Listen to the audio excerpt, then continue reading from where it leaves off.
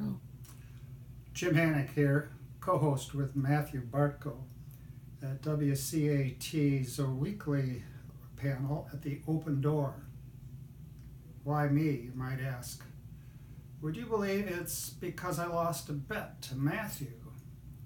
Or that it's because our friend Christy Yao is at another YAF conference?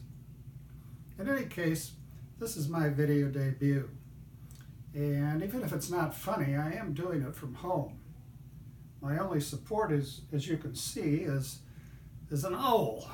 As a member of the American Solidarity Party, I'd prefer a pelican. But with our keen membership, the pelicans are getting pricey.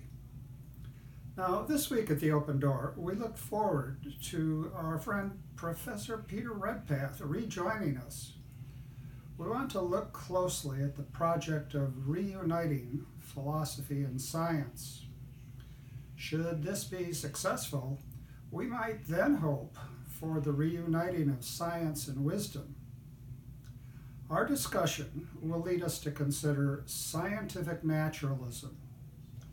We'll also turn our attention to broadly Darwinian theories of evolution. Professor Redpath contends that such theories fall short of what science, strictly speaking, demands. Given this verdict, evolutionary theories of the development of human consciousness over time become less plausible.